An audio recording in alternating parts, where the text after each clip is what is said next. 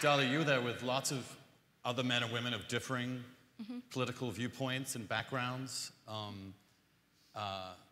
Was that also a new experience for you? You were there alongside the Muslim Brotherhood at that point. Actually, was that difficult for you? Was that? No, it was not difficult at all.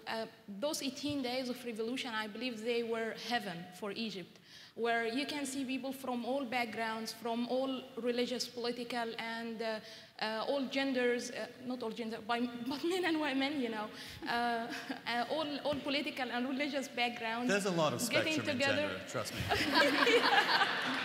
Exactly. Getting together at the same place, they care for nothing except that you are an Egyptian, you're here for a cause that we all agree on, and we are fighting for till this. And that created a great momentum that made everyone really involved, not only with their actions, but also with their full spirit. But I would like also to focus more on not only these 18 days, but what happened before that. Women has played a very important role in the years that paved the way for the revolution. We have been there in economical life, we have been there in politics, we have been there in civil society and in media, fighting for this day and preparing people to come to this moment of calling for their rights and knowing about those rights.